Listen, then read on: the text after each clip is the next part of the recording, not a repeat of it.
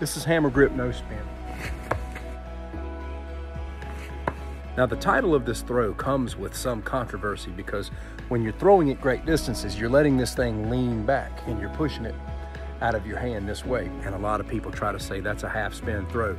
Call it what you want, but we're not using half spin mechanics. It's the same mechanics people use with the finger on the spine, except we're holding it in the palm of our hand and pushing it this way. It gives us more power. I'm gonna put this in slow-mo. Watch it come out of my hands. Will it do practically a half spin? Yes, but it's still a push and a slide. This is a very instinctive throw and I'm about 15 feet from my target.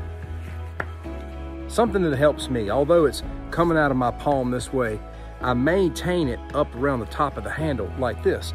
Way when I'm coming out, I'm really using that to help push.